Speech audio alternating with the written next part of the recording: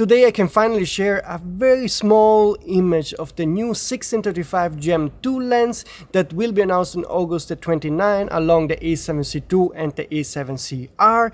And here is the image, and that image shows you two things. One, it's a proof that the lens does exist, so it's the first time we can see at least a piece of the new lens.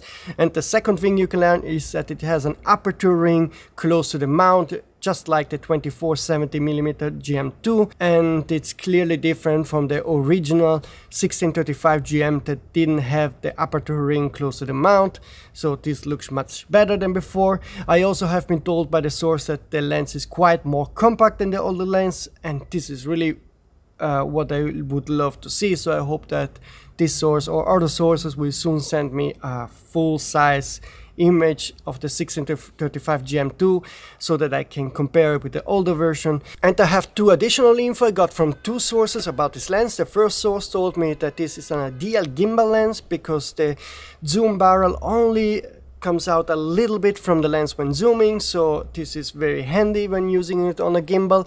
And the second source shared the European pricing info, which is $2,299, and that will be the price in Europe. I don't know what the price will be in the US. That's probably about the same in dollars, maybe $100 less. So that was all the info I got from trusted sources that I can share in this video. As soon as I get more images or specs, I will make a new video. So please, again, first of all, like this video to help me on the YouTube algorithm, and then subscribe to not miss any of my upcoming rumors.